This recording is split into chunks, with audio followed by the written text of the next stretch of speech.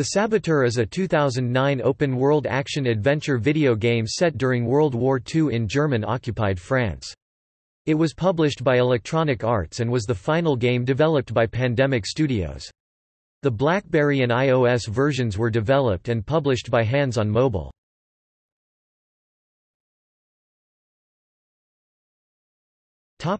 Plot. The game is set in 1940, and its protagonist, Sean Devlin, based on William Grover Williams, is a hard-drinking Irish racecar mechanic, a regular among the racing groups of Paris. He arrives in Saarbrücken, along with his mentor Vittorio Marini, best friend Jules Rousseau and Jules' sister Véronique. Sean is set to race in the Grand Prix, and quickly meets up with his on-again, off-again girlfriend and fellow racer Skylar Street Claire. He starts a rivalry with Kurt Dierker, an infamous racer and champion of the Nazis. During the race, Dierker cheats by shooting out one of Sean's tires. For revenge, Sean and Jules plan on breaking into the Doppelsieg factory that Dierker works for to sabotage his car, despite Skylar warning them that Dierker is not what he seems. At the factory, Sean and Jules are captured and tortured by Dierker, who reveals himself to be an SS commandant for the Nazis and believes them to be British spies. Dierker tortures and murders Jules before Sean's eyes, before Sean manages to escape only to witness the Nazis laying waste to the town. Sean manages to rescue Vittorio and Véronique before they escape into Paris. Sean tells Jules' family what happened to him, and promises to take revenge on Dierker. Months later, Sean is living in La Belle du Nuit, a brothel owned by Jules' family. Sean is approached by Luc Godin, a local writer and leader of the resistance against the Nazi occupation, and Véronique's lover. He talks Sean into joining the resistance, and Sean is tasked with dispatching Nazi operations and killing high-ranking officers. He also gets involved with other resistance leaders and members including Father Denis, a defrocked Catholic priest, Duval Mingle, whose lover betrayed him to a high-ranking Nazi, and Margot Bonaire, who seeks to preserve French culture that the Nazis aim to destroy. Through his work, Sean builds a reputation as a member of the resistance, and eventually Nazi terror squads are set loose in Paris, led by Dierker, who was put in charge of security, hunting and killing members of the resistance.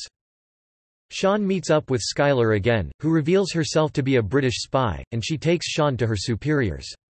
They task him with a series of jobs, including stealing an unknown treasure from the Nazis. Sean and Skylar are soon tasked with rescuing a German scientist named Dr. Kessler. It's revealed that the Doppelsieg factory is a front for an atomic weapons factory that they were forcing Kessler to create.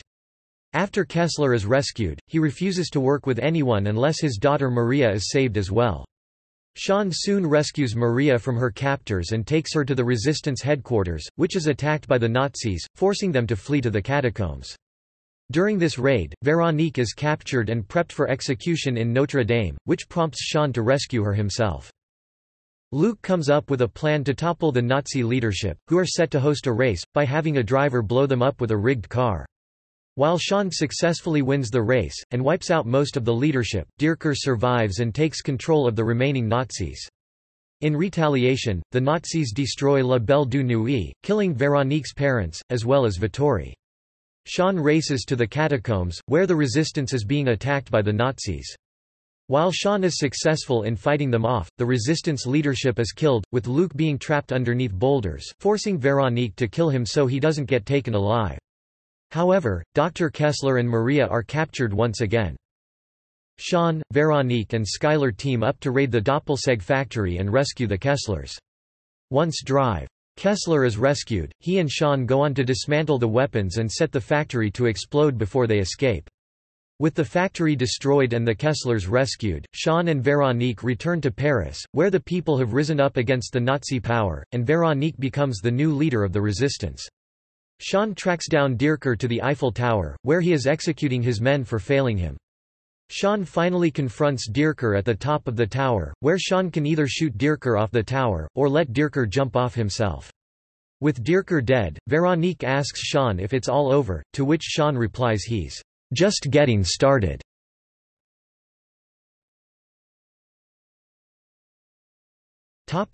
Gameplay. The player can explore Nazi-occupied Paris, some of the French countryside and parts of Germany. Color is a key element in the gameplay.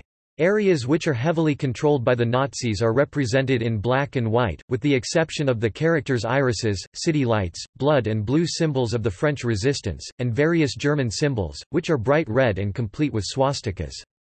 In these areas, German soldiers are present in large numbers, making it far more likely that Sean will be detected in his rebellious activities.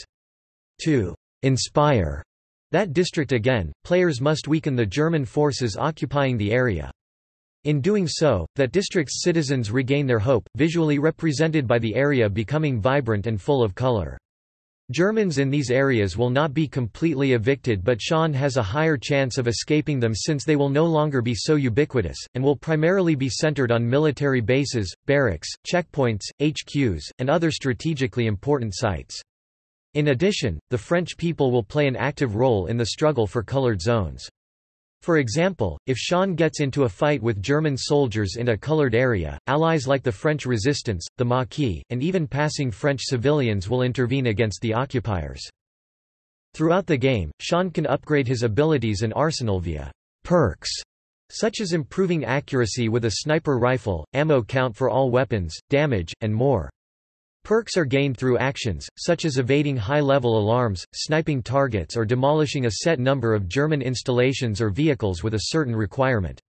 The player also has the ability to scale buildings and run across rooftops, where sometimes British supply boxes can be found, or to reach a good sniper's view of the ground beneath. Garages are available to the player, which can save parked vehicles and repair damaged ones. The player can also engage in fistfights or use a more stealthy approach, such as sneaking around or using a Nazi's uniform as a disguise. Should the player die while free roaming, Sean will lose all of his weapons and grenades he had equipped prior to death. The player can buy weapons, ammunition, explosives, maps and other items from several black market merchants. Once Sean has purchased a weapon from the dealers, he can equip himself with that weapon at any time.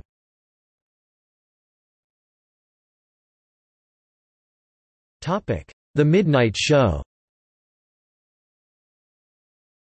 A code for a downloadable patch entitled, The Midnight Show, was free to those who purchased a new copy of the game for either the Xbox 360 or PlayStation 3.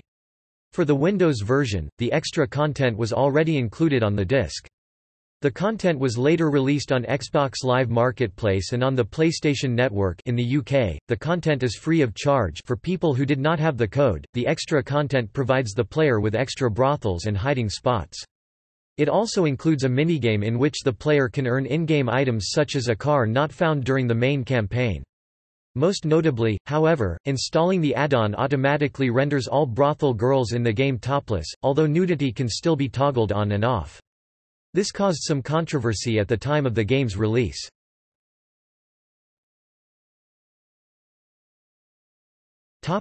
Development. The game has been called the developer's swan song, since Pandemic Studios was liquidated after its completion. Areas that were cut from the game late in development include a giant Nazi missile silo built into the side of a mountain, called Valhalla. Pandemic concept artist Jason Hazelroth spent 3 years designing the project. In further concept art, Hazelroth revealed an experimental Nazi jet called the XJ-05, which functioned as a boss fight while it was still docked, and another smaller jet, the JX-07, which could have been used by the player. After the game was released, customers reported that the game was unplayable with an ATI graphics card. Some game retailers, including Direct2Drive, had placed a warning on their websites declaring problems with the game's compatibility. A workaround required the user to disable multi-core processing entirely, which would significantly decrease their computer's performance. Pandemic employees acknowledged the issue and released a beta patch on December 18, 2009. The patch stated that users with quad-core CPUs would possibly have severe streaming issues, which required restricting the game to a single core as a workaround. This was despite the game's recommended specifications listing a quad-core CPU.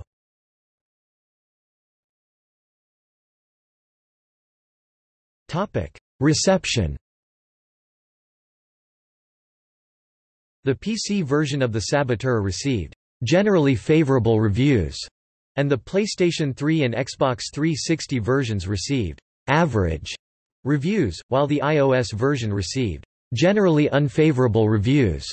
According to the review aggregation website Metacritic, IGN praised the PlayStation 3 and Xbox 360 versions for their sound, black and white visuals, and cheap thrills, while criticizing their unpolished gameplay and somewhat silly animation. Game Trailers called the Xbox 360 version yet another open-world destruction game of 2009.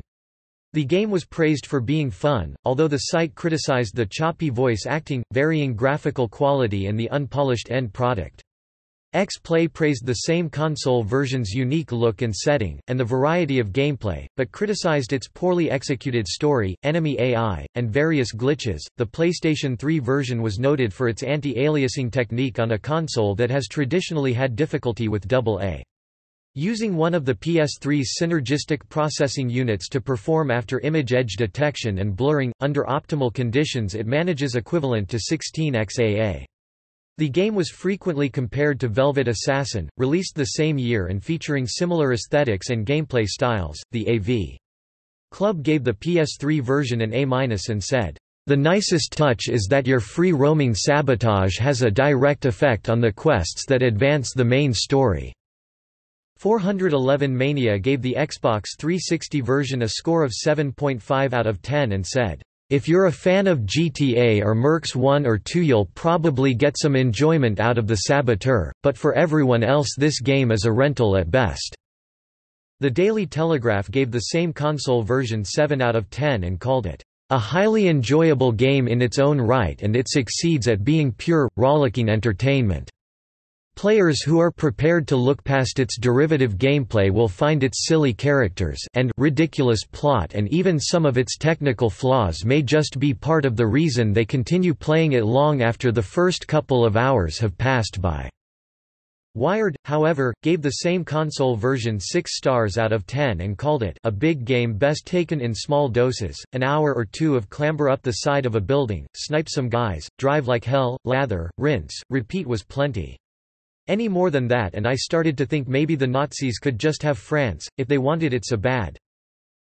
Edge gave the PS3 version 5 out of 10 and called it an awesome display of clichés, stereotypes, shortcuts and failures in logic.